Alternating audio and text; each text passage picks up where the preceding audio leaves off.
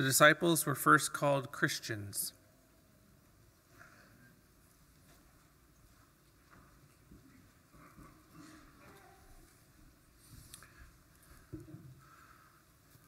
Hello, family.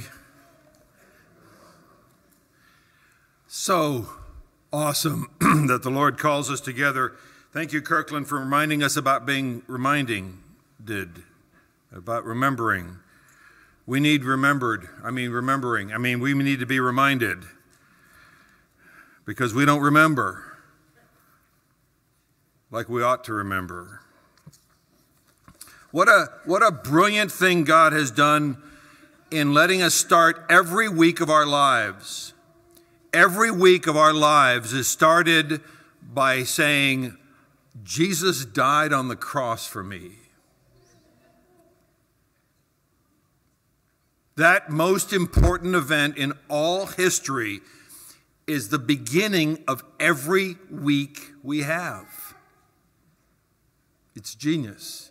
It's wonderful. We are excited this morning to be together on for all sorts of different subjects and all sorts of different reasons. The relationships in the congregation, the collection of funds to help people go out from here to keep our work here going, but it is more palpable sending out a church family to a field. We have missionaries coming to Alaska, and we get to help them. We have missionaries coming from here and going out to other places, and we get to help them. This is the first Sunday for James and Andrea and the family. This is their first Sunday today in Albania, and they met with the church in,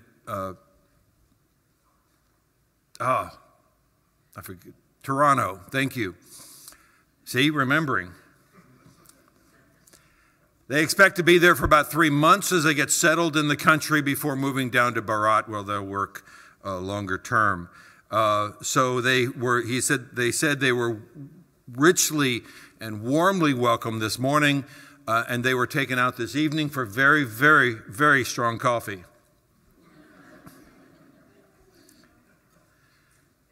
So we are thrilled, and obviously we've asked them to bring the love of you all there. We've been talking about being a church with a heart for missions. And this lesson was begun the last weekend that the Smiths were here, but letting James have time to speak and me time to speak, we weren't able to get very far into the lesson.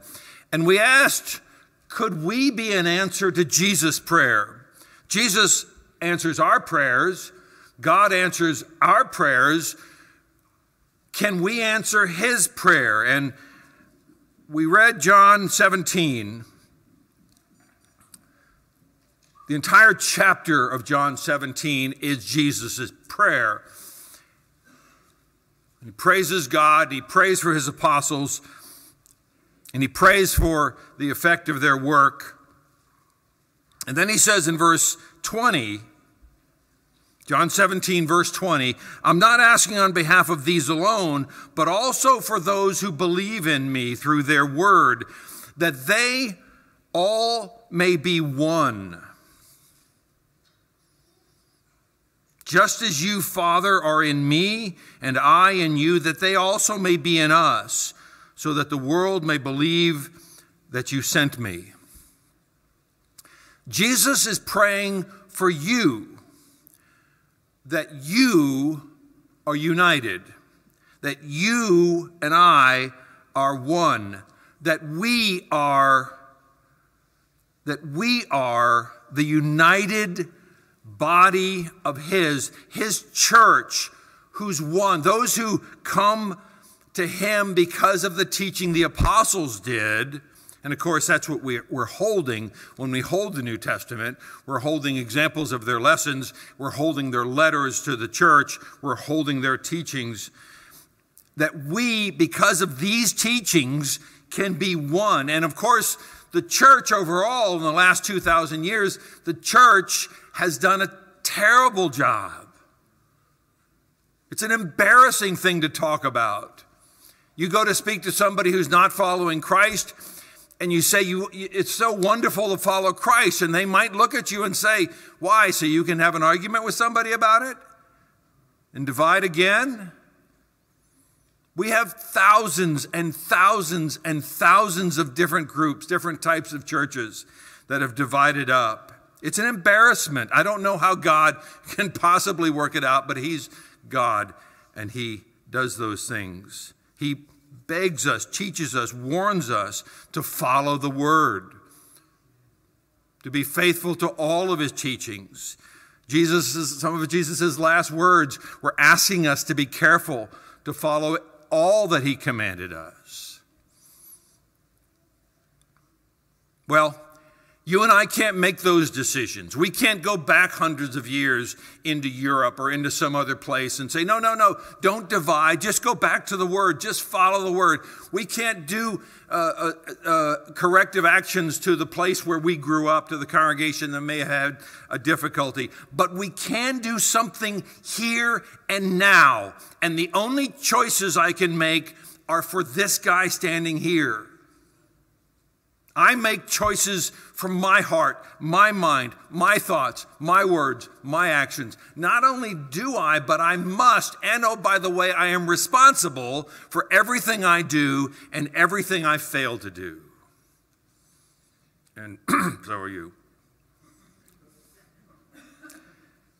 We are free. We make free choices. And when Jesus says, Father, I pray that they may all be one, He's laying it in your laps to say, you get to answer this prayer of mine.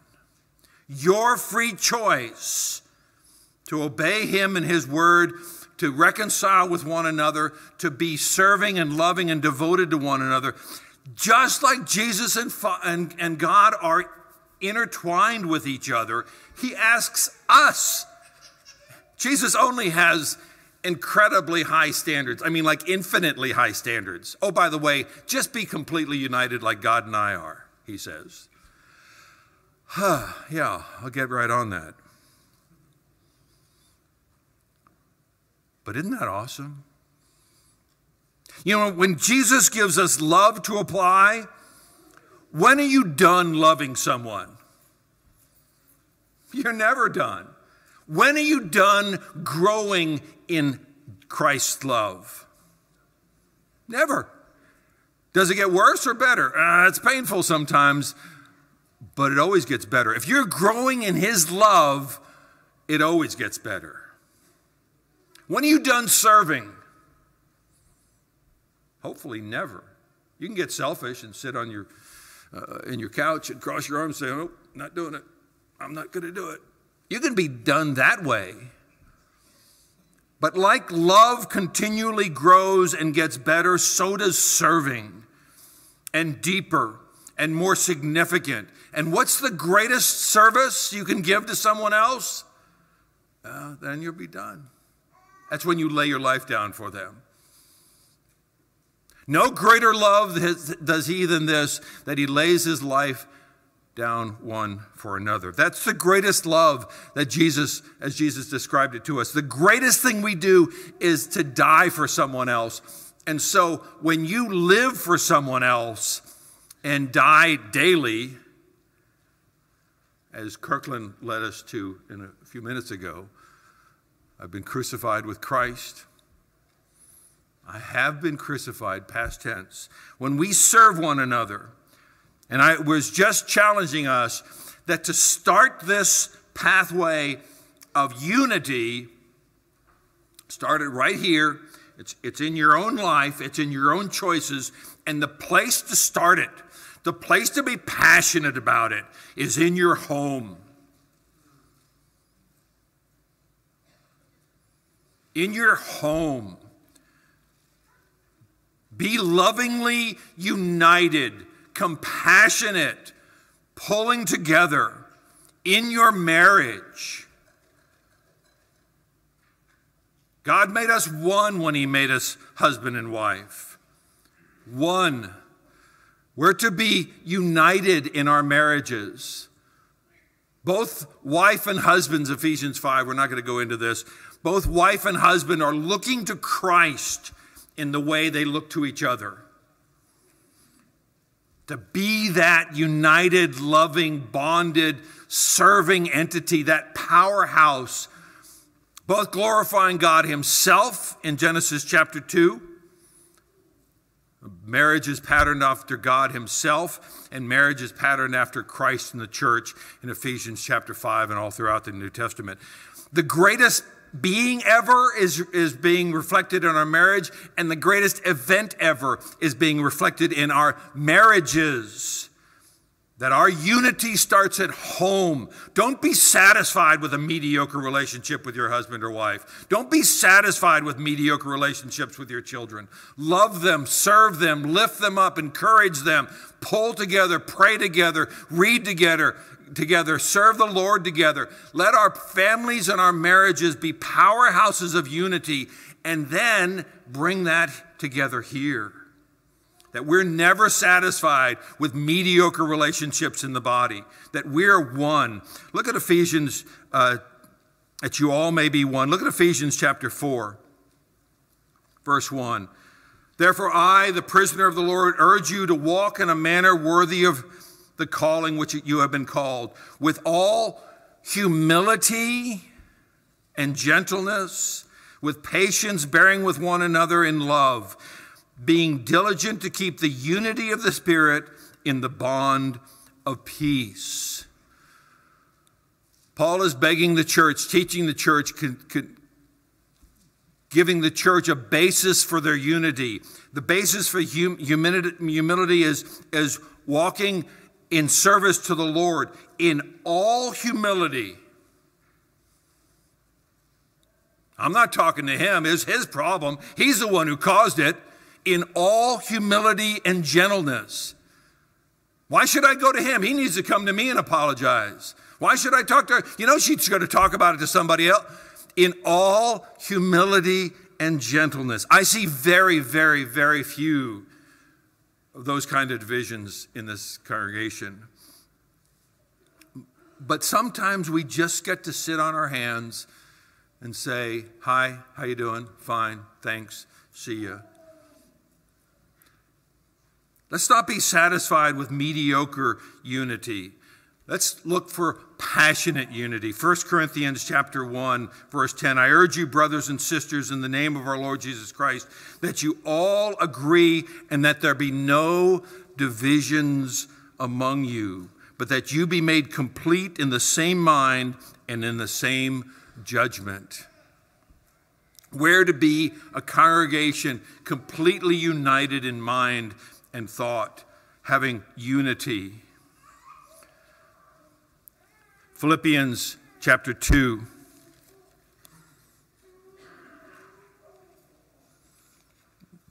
Philippians chapter 2.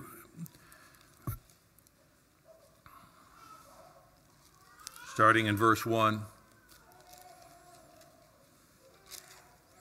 Therefore, if there is any encouragement in Christ, if any consolation of love, if there is any fellowship in the Spirit, if any affection and compassion, make my joy complete by being of the same mind, maintaining the same love, united in spirit, intent on one purpose. Do nothing from selfishness or empty conceit, but with humility and of mind regard one another as more important than yourselves.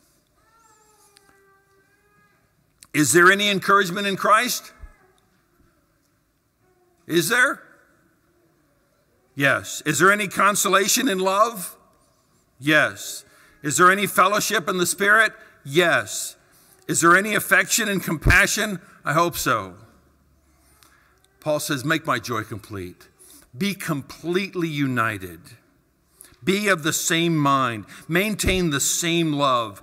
Be united in spirit, intent on one purpose. Don't be selfish. Now this is written to the church, but imagine applying that back to where we started. Imagine applying that to your family. Our family used to huddle up. We'd literally huddle up in the kitchen, Carol and I, and however many children were home at the time. And we would call out some of these verses, or the verse of the day or of the week, and say, okay, let's apply that. Imagine reading that. Do nothing from selfishness or empty conceit, but in humility of mind regard one another as more important than yourselves. You practice that, and it's necessary in your closest relationship so that the body can know that. We're talking about being a church that's mission-minded and being a church that's united. So that whether it's somebody driving to Fairbanks next weekend, and we borrow every one of your vacations. Every trip or vacation you have, we jump in the back seat of your car or the next seat next to you in the airplane because we want to go with you as the love of God's church. We want you to carry the love of Christ. We want to be an encouragement wherever you go, whether it's to work tomorrow morning or to the Bahamas next month because you want to get some warm vacation before the winter gets too long. Make that a proclamation of Christ. That becomes a mission trip because you are Christ's and you bring the unity and the encouragement of this congregation. You leave here and you go, oh, I love my church family. And you take a lighter heart and a deeper purpose in Christ, and you can't even check into your hotel because you're talking to the clerk about how awesome Christ is and how wonderful his church is. That's the kind of mission-mindedness we want to have. And the lesson here is about the church in Antioch. About the church in Antioch. But Jesus' prayer, which is what we brought back up, Jesus' prayer had an interesting conclusion to it. You noticed, right? At the end of verse 21. Our unity, says Jesus, is so that the world may believe that you have sent me. When Christ's church is united and loving and serving and intent on following his word, people go, huh, what's going on over there? I'd like to hear about this. When Christ's church is divided and throwing rocks at each other and spitting and angry and lonely and hurt and disobeying his word, people say, no, thank you, not interested. And that has happened in country after country after country, in group after group after group. And it's easy to happen here too if we don't stay intent. We stay humble in these things. It is so sad when you try to talk to folks about Christ, or why don't you come join us at church, and people say, no, I've seen that. No, thank you. And you go, ah. Our unity, Jesus said, is so that the world may believe that you have sent me. And those who come and go from here and serving on mission work, go with confidence because you are loving and united and intent on following his word, because you are serving, because you've got their back, because you're proclaiming Christ in this community. We just had a look at Acts chapter 11. So go back there in verse 19, and we'll look at a church who was an active, mission-minded church. Notice in verse 19, then those who were scattered because of the persecution that occurred in connection with Stephen made their way to Phoenicia, Cyprus, and Antioch. Don't have a map here to talk about how broadly spread out that is, but these are Jews who traveled a great distance to find a place to settle down because they were being attacked so badly back in Jerusalem. So we've jumped here from Acts chapter 7 and the beginning of 8 all the way to Acts 11. A couple of different stories were told in the middle there, Paul being brought to Christ and and Cornelius and his family, the first Gentiles being baptized into Christ. And now in chapter 11, we now go back to where we were and say, when that persecution happened, people went all over the place. And this is the description of the church that met in Antioch. They spoke the word to no one except Jews alone, because they didn't understand that the gospel was made for everybody. So they're just teaching Jews, which is expected. Christ was the Messiah to the Jewish nation. They had to learn that the lesson and the salvation was for everybody. But there were some men from Cyprus, notice where these guys are from Cyprus and Cyrene, who came to Antioch and began speaking to the Greeks as well. There's no reason we can't teach Jesus to everybody.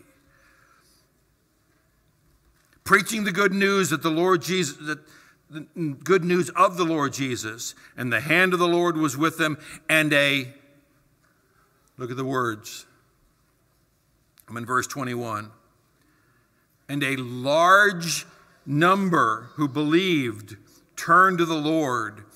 Well, this information gets back to Jerusalem, and the church, the apostles had stayed in Jerusalem apparently, so the main church leaders are still back in Jerusalem. And they go, When they hear this news, they sent Barnabas out, Mr. Encouragement. And when he arrived, verse 23, and witnessed the grace of God, he rejoiced and began to encourage them all with resolute heart to remain true to the Lord. There's a longer explanation of how Barnabas could have had this and did have this perspective. He had just heard Peter's story. You have to read Acts chapter 10 and the beginning of chapter 11 to understand that Peter was the one who participated in the first Gentiles becoming Christians. And so Barnabas had been part of learning this. He was a good man, verse 24, and full of the Holy Spirit and faith, and considerable numbers were added to the Lord. And he left for Tarsus to look for Saul. And when he had found him, he brought him to Antioch. And for an entire year they met with the church and taught considerable numbers of people. And disciples were first called Christians in Antioch. Now at this time some prophets came down from Jerusalem to Antioch. And one of them, named Agabus, stood up and indicated by the Spirit that there would be a severe famine all over the world. And this took place in the reign of Claudius. To the extent that any of the disciples had means, each of them determined to send a contribution for the relief to the brothers and sisters living in Judea, back in Jerusalem. And they did this by sending it with Barnabas and Saul to the elders. Interesting part of this story. Notice that this was the famine that took place during the reign of Claudius. You remember that one, right? That was during the reign of Claudius. And I bring that up not because it magnifies the story, but it specifies the story. Not to our benefit a lot directly, but these are not once upon a time stories. These are pieces of history. This is what happened, being accurately told by an expert historian named Luke. There are so many more evidences to your faith. The mounting number of evidences that God is the designer of all things, that life came from his hand, is being proved by science over and over and over again. You can be confident in the serious look at science, obviously by Scripture, but in the sciences, and say, there had to be a designer and a creator. In this case, you can take a serious look at history. History shows you that the Bible is accurate. Archaeology repeatedly, and there's some amazing things going on in the last 10 or 20 years to show you that the Bible is completely accurate in the stories that it tells, so that when you read it, you can know. You don't have to guess that these things are true. Acts 13, 1 through 3. Flip over there, please. Now there were prophets and teachers at Antioch in the church. There was Barnabas Simeon, who's called Niger, Lucius of Cyrene, Manaen, who'd been brought by Herod the Tetrarch. So that's one of the kings. So this man was working for the local king.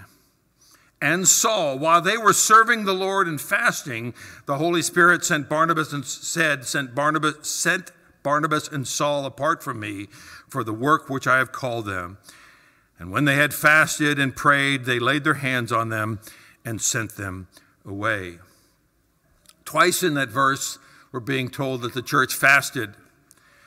And we chuckled at ourselves a few weeks ago as we were sending away the Smiths family, and we had a feast out here. And we said, they fasted, we're eating. The Bible doesn't have a lot of commands about fasting, but it does have some significant examples about fasting. We're not commanded to fast in the New Testament scriptures, but it's a great piece of self-discipline. It is a great way to focus your mind on God in prayer, in His Word, in your own heart. They fasted, and it prepared them to be a mission congregation. And this is the first group they sent out for this kind of a mission. Now, let's look at what we've read about this congregation. Let's look at what we've read about this congregation in these times. They were evangelistic locally. They weren't sitting on their hands, sitting on their money, and saying, well, somebody's got to do some work, so let's send somebody to another continent and have them do the work for us. They were evangelistic locally. They were presenting Christ. They were running from persecution, remember. This was not their home city. They did not grow up in Antioch. They came to Antioch fleeing for their lives, losing their businesses, losing their livestock, losing their farms, losing whatever they had, fleeing for their lives. And they came here and were so excited about Christ that they had to tell people. And it didn't matter who they told. They had unity across cultures. They were excited, whoever needed to hear it. Whoever needed to hear it. And they had reasons and an explanation and an example in their lives not to cross culture, because after all, Christ was Jewish. Jesus was Jewish. They had to be told and explained to them that God in Christ is for all peoples. Look at Galatians 3 for a moment. Galatians 3:26 through 29. For you are all. This is predominantly a Gentile area that the Galatian churches are being described. And Paul writes, you are all sons of God through faith in Christ Jesus. We're connected to God in Christ by faith. And look how we do it. For all of you who were baptized into Christ have clothed yourselves with Christ. The first step of faith, the first thing we say when we know that Jesus is Lord, Jesus is the resurrected Messiah, the Son of the living God. He died for my sins. The first thing you do is you be baptized into Him. All of us who were baptized into Christ have clothed ourselves with Christ. Christ becomes our covering. Christ's blood forgives us our sins at that point. All through our act of faith. All are sons of God through faith. There is neither, this is huge to their society. There is neither Jew nor Greek. There's no allowance for those religious or cultural differences when coming to Christ. There is neither slave nor free man. Imagine the scope of that difference. How many places had the, had the Roman army gone and captured people, conquered and captured and brought back entire groups of Phoenicians and Syrians and barbarians and wherever else they had gone, Macedonians, and brought them back into their towns and made them slaves. There is neither free man or slave in Christ.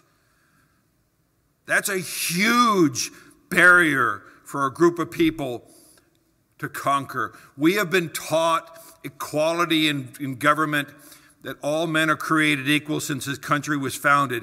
It is supposed to be second nature to us that all individuals are valuable, that every individual is precious before God and has equal rights before our government and our society. But this was not that kind of culture. This is huge that the church was doing this in Antioch. There is neither Jew nor Greek. There is neither slave nor free man. There is neither male nor female. Men and women equally have standing in Christ. Salvation is equal to men and women in Christ. Yes. Again, something that should be second nature to us, but not necessary to them. Something they weren't necessarily taught in all of their cultures. For you are all one in Christ. And if you belong to Christ, then you are Abraham's descendants and heirs according to the promise. So Paul goes all the way back to the promises God had from the very beginning. They're all made yes in Christ. So they were evangelistic locally. They had unity across cultures. They were careful with the word. Notice when the church in Jerusalem heard about all these folks being baptized into Christ up there in Antioch, they go, what in the world, what is going on up there? Barnabas, would you go check it out? And Barnabas went and checked it out, and he reported that they were being taught properly and following Christ properly and being united properly and applying the gospel properly. And he was encouraged. They were carefully following the word of Christ. They weren't going off on their own. They weren't slipping aside things. Well, we're not in Jerusalem anymore. We can do whatever we want up here. They were following and obeying the very same things they were taught when they came to Christ in Jerusalem. They were teachable and encouraging. They gathered teachers around them. That list of teachers we had, they gathered teachers. They were a magnet for people to come and teach them about Christ. They wanted Barnabas to come up there. Barnabas was so excited, he stayed there for over a year. And when they heard there was a need, when they heard there was help that was needed, there was a famine coming along, they were generous. They were generous. I pulled up yesterday as you all were helping the Williams family move from one house to another in the Valley area. I couldn't even find a place to park. They have a large parking area in front of their townhouse apartment where they used to live. I couldn't find a place to pull up.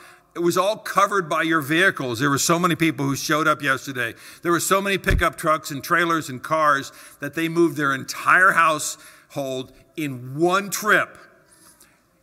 People were crowded in and out the door. You had to wait in line to get in the door to go pick up something and bring it back out. In one trip, they loaded up a bunch of cars on this side of the valley and put it into a house on that side of the valley. It was amazing. They were generous to help. You've been generous with your money. You've been generous with your time. You've been generous with your energy. You've been generous with your hearts. That's necessary. That's a sign of Christ speaking to you. Keep doing so more and more. And they were eager to send, eager to support. As soon as they heard that Barnabas and Saul, who gets to be called Paul very quickly after this, Barnabas and Paul are being sent out by God to teach others, they were eager to make that happen and generous to make it a success. So, at the end of that trip, Paul and Barnabas go out. It's a fantastic story. I encourage you to read it through Acts 11, 12, and 13. And at the end of Acts 14, this is Paul and Barnabas, they passed through Pisidia and came to Pamphylia. And when they had spoken the word in Perga, they went down to Attalia. And from there they sailed to Antioch. They went back home to their home congregation, in that case anyway, where they had been entrusted to Antioch, where they had been entrusted to the grace of God for the work that they had accomplished. You all are laying in other people's hands and hearts trust for the work. And when they had arrived and gathered the church together, they began to report. They had a meeting. They stood in front of the entire congregation and said, let me tell you what happened in this place. Let me tell you what happened in this place. Let me tell you the story about, and they ate together and they talked together and they talked together. Report all the things that God had done with them and how he had opened a door of faith to the Gentiles. And they spent a long time with the apostles. Well, there's your list. Locally evangelistic, unity across barriers and cultures, careful with the word, teachable and encouraging, generous to help, eager to support and send. And finally, being welcoming home of your workers as they come back. We'll have workers coming home soon, this year and next year. I get to go in a week with Brady, younger Brady, to Brazil to meet one of your workers and to work with him for a couple of weeks and visit there as we go down to hear from Adam. I encourage you to get on Facebook and follow the Smiths as they report regularly what they're doing and put pictures up of the things going on in Albania. But there's a lot more from this congregation and a lot more places than just those two. We need to be the unified, focused, loving, locally serving, evangelistic congregation that makes long-term or short-term, nearby or distant mission works successful. And we always praise God through that. If there's any this morning who have not been brought to Christ, if you're ready, if your faith is ready to proclaim that Christ is Lord, the Son of the living God, resurrected from the dead, if you're ready to make him your Lord and be baptized into him, we ask you to take this opportunity to let us know that. If you think about that and want to know more, we can study with you. Please let us know that. If you have any other needs that you want prayers or what are otherwise for, please come forward and let us know while we stand and sing the song that's been selected.